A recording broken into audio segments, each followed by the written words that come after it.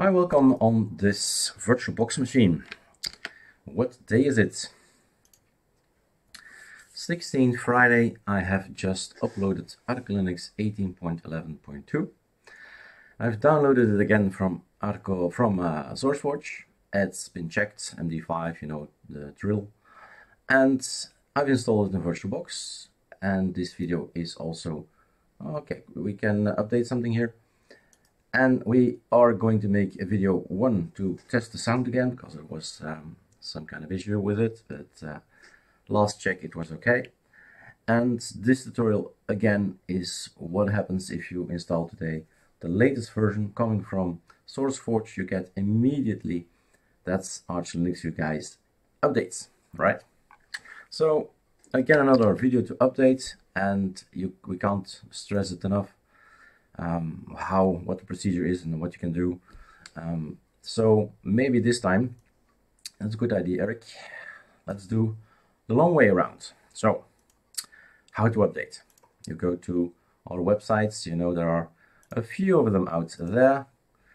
The only thing you need to know is this thing here. There is ArcoLinux information, just general information. Anything about OwnBox, XFCE, i3, but also about general stuff like installing application. X is on any ArcoLinux and even ArcoLinux, right? The D guys are the base guys, but also phase 5 ArcoLinux. And if you want to build your own ISO, you need to be here. And this is our phase 6. We're not ready for that yet, but there are already some tutorials about package builds. Some more technical stuff. The thing is, I want to update, right? ArcoLinux.com. General, start here, update. How to change the version number, fine. How to update, okay, that's the one. How to update any ArcoLinux, DB, anything, how to stay rolling. So, just pointing you in the direction that this is what I do, right? And this is what we're gonna do, the long one, to learn what changed. And the very, very, very fast one is do this one, then a scal. And if you see that something changed in the bash RC, so compare two files here, and if there are new aliases, and I think we made 4 new aliases, you should check them out. But in this case, it's 11.2, right? So I'm guessing there are no changes, but let's check anyway as an educational video. Moving it somewhere, I don't know, there. And then this one, let's move that one there. So what are they saying? Long procedure to update. First they say do a backup scal. It's going to update, to make a, let's do super shift return, right? Control H, all shortcuts. Never use any of the menus. So here you have these two files.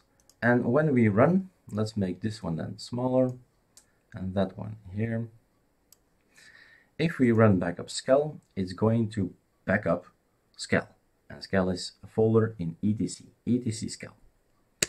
What happens? It says here you are, this is the contents of your etc scal from that day, hour, etc. Okay? We'll use it later to compare. Then you say, let's update this system. Respect the privacy of others. Think before you type. Yes, it is great power indeed. And then you update. If downloads are slow, what you do, you go and type in mirror. But in this case, it's okay, I guess. So as you can see, even though the ISO was built, I think around 10 days ago, we get already lots of updates in.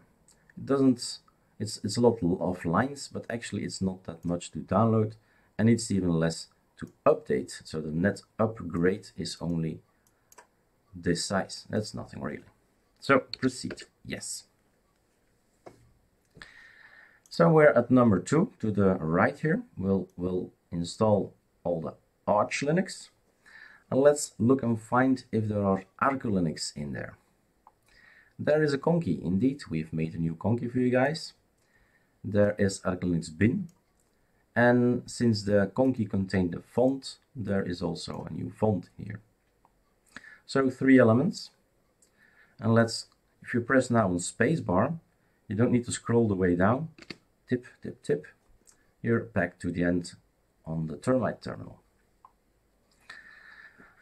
Well, I'll better wait, I guess, to explain you more when it's downloaded first. It's still installing, but I found already something to speak about. Upgrading ArcoLinux bin git, and it points you to the etc scal. It points you to the etc scal bin and config conky. Not this guy.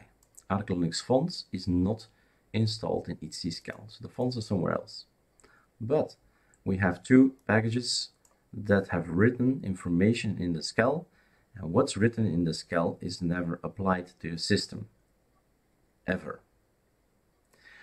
So what you need to do on a rolling release is get the new stuff from etc scal and put them in your home directory. And we've made lots of tutorials, copy pasting everything over. I was tired of that. What you do when you're tired of something, or if you forget the code, you make an alias. You can make lots of aliases, even more than the ones we make, right? It's personal thing, an alias. And where is the scal? Here it is. Copy everything recursively with force from etc scal, get everything, and put it in my home directory. That's what it says. Now you can keep typing all that, or just type scal. That's why we have an alias. Alright, everything installed. So we did the backup scal, we did the update, right? Arrow up, that's the last thing I did. Arrow up, arrow down. So I have already a backup scal. This is before the update. This will be after the update, right? Backup scal. So now I have 2 files. Before the update, after the update. And what do we suggest here? If you want to really know what changed in these folders, select them, right mouse click, compare them, and then some knowledge again to make it even easier. It says up here same, right? You don't want to see what's the same. So get rid of that, and this is everything that changed. So we've made a new use all cores package, version 2, version 3. The thing is, we have someone on Discord who has bought a CPU with 16 cores. So we made sure that he can also update his system now to use 16 cores. That's it.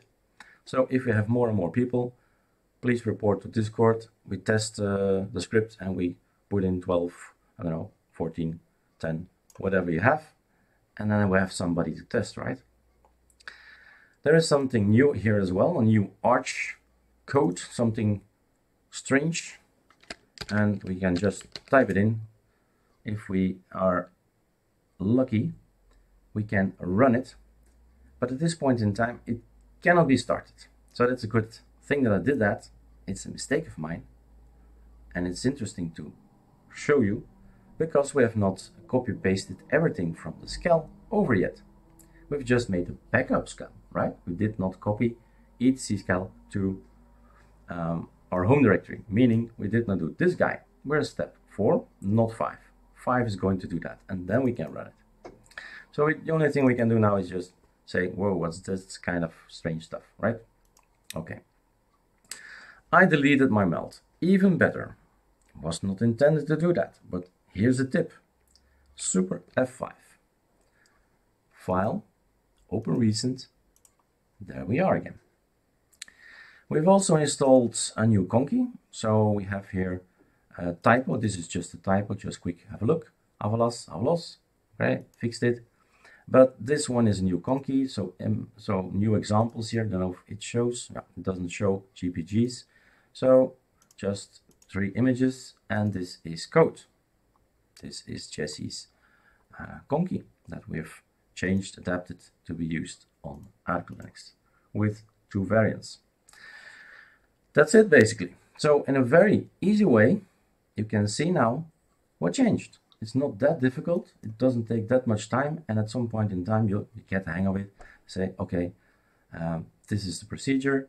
Melt, we've done melt, and then you do scale. Everything is now copy pasted over, and then you can try the arch thingy and the arco thingy, and then it'll find it. Those are new scripts in the .bin, by the way. Maybe it's a good thing I show you. So .bin is very, very important because of fun elements, but there is also a very important not fun element. And you have here these cores, and this is the version 2 and this is the version 3. This is the one with, let's compare, Eric, let's compare. This is the one with 16 cores. This was the old one. So this can go. Version 2 is old. Bye. That's the fun apps script, and we've added 2 more. You know, we have this microcode error from time to time depending on your hardware. The only thing you need to do is run this thing if you're on AMD and if you're on Intel, and that's it. You can forget about it once run and you do a clean and a rolling user for a rolling release, then everything stays okay.